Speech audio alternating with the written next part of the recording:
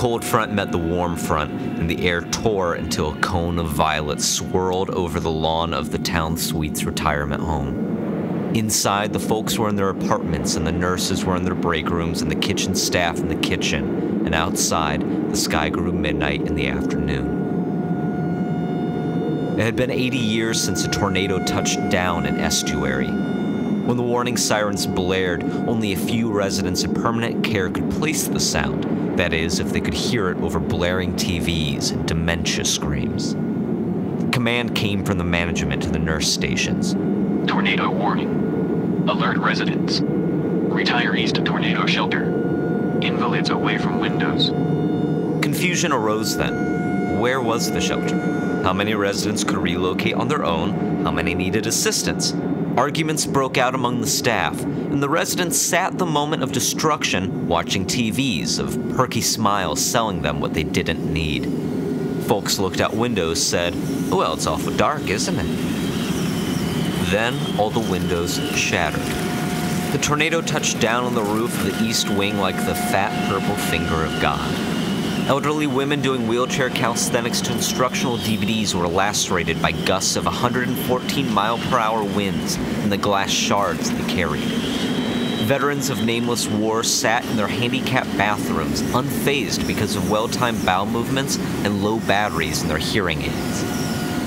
An illiterate dishwasher pushed 8 residents playing euchre in the cafe under the tables, saving lives but breaking femurs in the process. As quickly as the tornado struck, within a minute it had moved north towards Auburn Road, and in another 5 it was gone. In the aftermath, residents were screaming and bleeding and broken, while others just laughed raspy at the unexpected commotion. The staff worked through the night. The next morning, the management took a sobering tally. 36 residents had been sent to the hospital for cuts and fractures. 1 woman died of related complications. However, the email rationalized, she was from permanent care. What the email did not say was that 4 residents had disappeared. 3 were from the assisted living wing, 2 women and a man. All could walk independently, though they only left the facility once or twice a year. There were activities inside. The 4th was from the permanent care ward. Unlike the assisted living, with its hidden nurses and lavender air diffusers, the permanent care ward smelled like antiseptic feces and Clorox bile, swarming with the white and blue uniforms of underpaid Caribbean women. The missing woman spent her days vegetating before TV static in a gurney, clutching to her ribs a baby doll which had no hair because she had chewed it off. The staff checked maintenance rooms, closets, bathrooms, and anywhere they could think for the missing residents. Meanwhile, the management committee discussed how to handle relaying the delicate information. The concern was lawsuits from enraged families, bad publicity, low New Year enrollment. Every choice invited loss of profit. Delayed by fruitless meetings, days passed, but oddly, the issue never seemed to arise. The missing were not missed. The residents were used to their friends simply not showing up to cards or breakfast one morning, so they did not question the disappearances. The families simply never bothered to check. Ultimately, the management committee decided to say nothing. The police were not called, nor the families.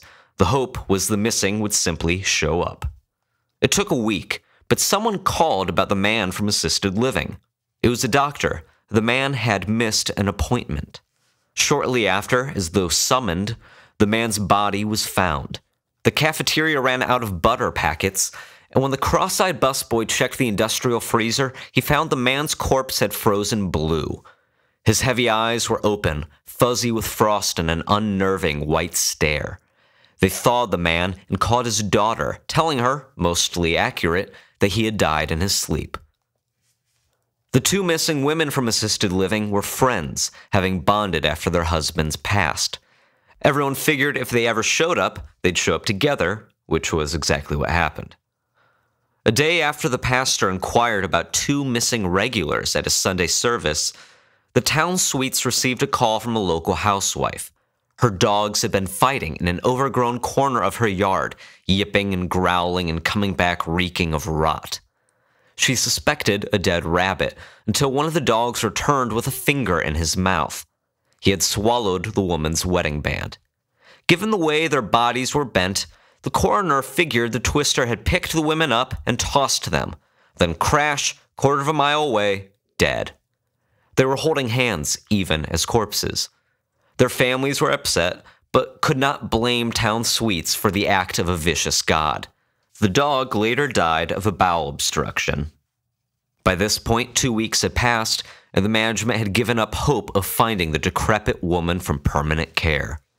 Every day, they waited for the call from a concerned family member, a furious visitor looking for their grandmother. After 2 weeks, no such scene had occurred. After 2 months, the management stopped worrying. After a year, everyone forgot the vegetating woman. Yet, even as all memory of the woman vanished, her doll was not forgotten. One night, a nurse had a dream about the ratty doll. Hair chewed off, clothes filthy with dry slobber and food mash. She dreamt her daughter found it, called it Baby. She thought nothing of it. The next day, the latest occupant of the woman's austere bedroom called the nurse inside. The doll was on her bed, propped up like it was watching the TV, which played static. In a month, the new occupant was bedridden, senseless, and clutching the doll. The forgotten body was never found.